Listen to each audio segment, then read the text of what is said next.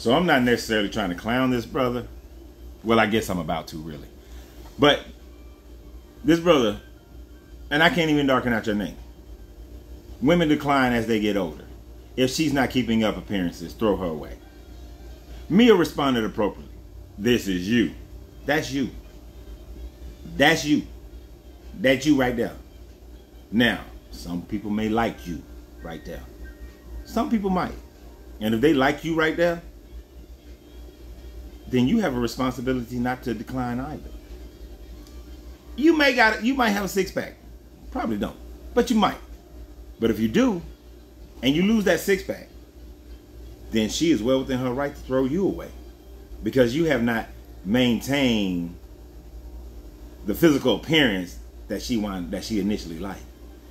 You see, that is a very shallow way of thinking. You're basically equating women down to their physical beauty that determines their worth.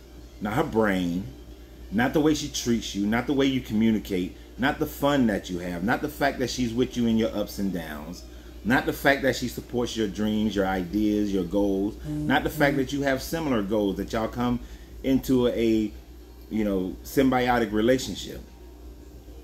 Just the fact that she may let herself go.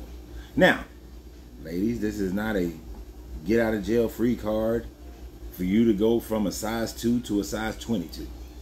You get married at a size 2, you can't go to a size 22. I know you have babies, or you have thyroids, or you have whatever, your stresses, depressions, those things happen. It's not an excuse. It's not an excuse. As a former personal trainer, I'm telling you right now, it's not an excuse. I've dealt with it all. Men do fall in love with what they see, and we expect to keep some relevance to what we see. So no, you can't just let yourself go. You can't all of a sudden start wearing bonnets all over the place and that sort of thing. But this statement is just completely misogynistic as hell. And how do you expect women to respect you if your whole value of a woman is simply based on how she looks, how she keeps her body? It doesn't matter what other attributes she brings. Is she a good mother? Is she a good business partner? Is she a good house partner? Is she a good financial partner?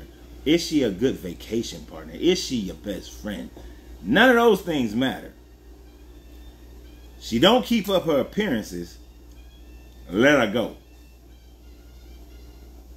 And you look like this. You look like this. Go look in the mirror. You might decide to let yourself go. Maybe. Yeah, you should. Let go.